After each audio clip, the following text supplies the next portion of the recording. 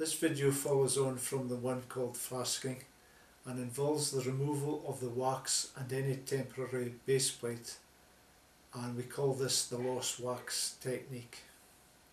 We will then fill the created void with acrylic resin, and this is called packing. Once we have packed the dentures, we will place the flasks into either a water-based heat source or just a dry heat oven to cure and process the acrylic resin. This is called the processing. When the plaster and stone in the denture flasks has fully set, usually 10 to 15 minutes will be enough. They should be placed into the boiling out tank where hot water is run onto the flasks for 7 to 10 minutes. In this case, the water temperature is 100 degrees Celsius.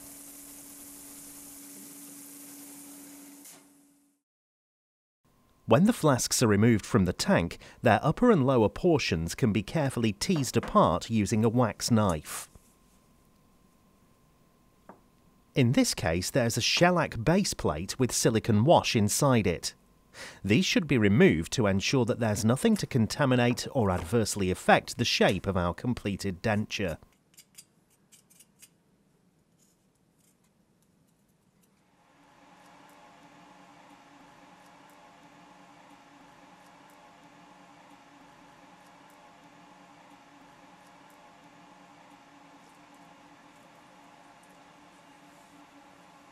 Loose plaster edges should be removed from the flasks, and then the portions should be returned to the boiling out tank to be flushed with more hot water.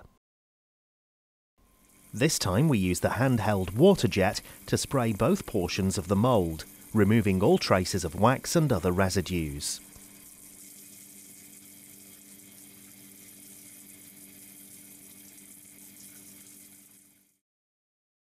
The acrylic resin is now ready to be mixed, so an apron, gloves and goggles are essential.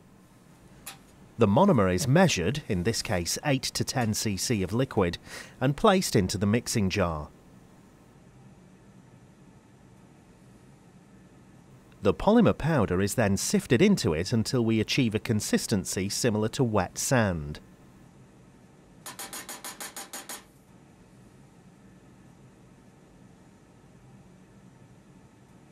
This should then be mixed thoroughly before replacing the lid of the mixing jar to prevent evaporation.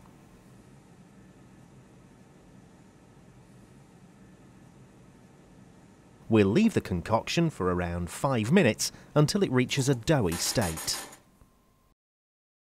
After boiling out the wax and allowing the moulds to cool slightly, any loose teeth can be secured in place. A separating medium should be applied to prevent the absorption of the monomer into the plaster. In this case, we're using sodium alginate. When applying the agent, we should make sure that the surfaces are cold and dry.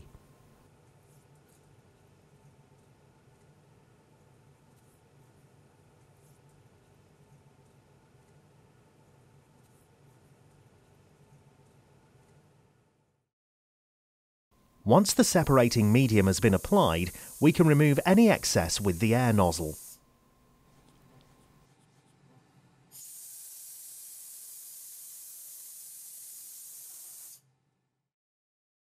It's now time to pack the acrylic resin. We place polythene separating sheets over the arches of the upper and lower models. The acrylic mixing jar can now be opened and the doughy material removed. We place the acrylic into the two sections of the flasks. The dough is rolled into a long sausage shape and pressed into the mould around the shape of the arch.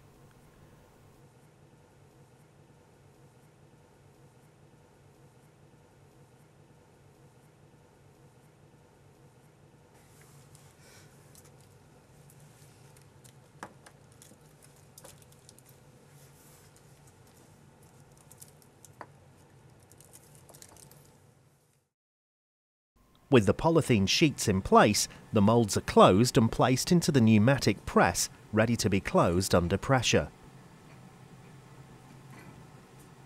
We close the upper part of the press to hold the flasks in position, and slowly apply pressure using the pump handle. This process should take place slowly and in stages, and as it does, the acrylic dough will flow out between the denture portions.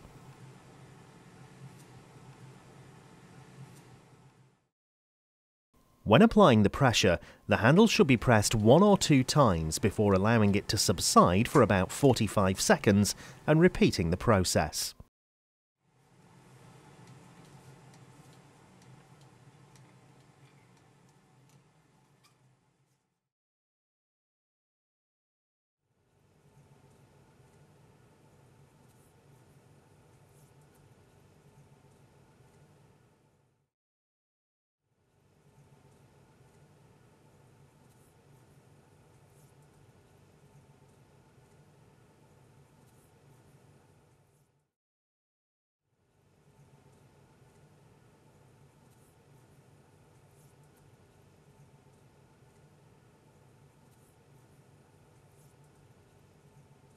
Once the flasks have been fully compressed, the press can be opened and they can be removed.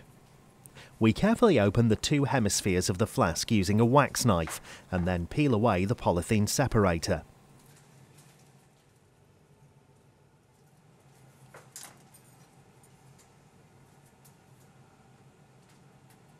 The wax knife can now be used to remove most of the excess resin, leaving only a rim of about 5 mm around the denture. This excess will provide enough material to fill the mould once contraction takes place during processing.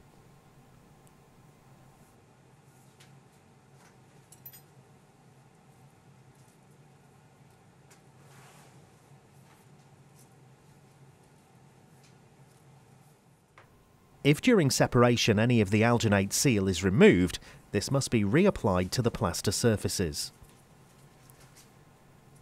At this point we can reclose the flasks and return them to the pneumatic press where the pressure can once again be applied.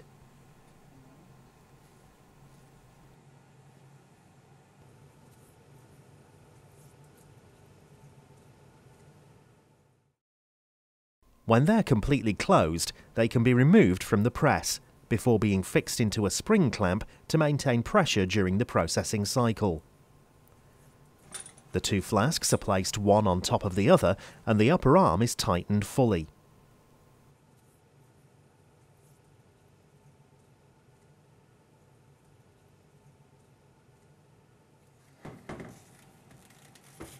We then release the pressure slightly by 1/4 of a turn in order to accommodate initial expansion. The flasks in the spring clamp can now be placed into either a water bath or a dry heat processor. In this case we use a dry heat processor with the timer set to run overnight. A water bath would be set to a temperature of 72 Celsius for 16 hours.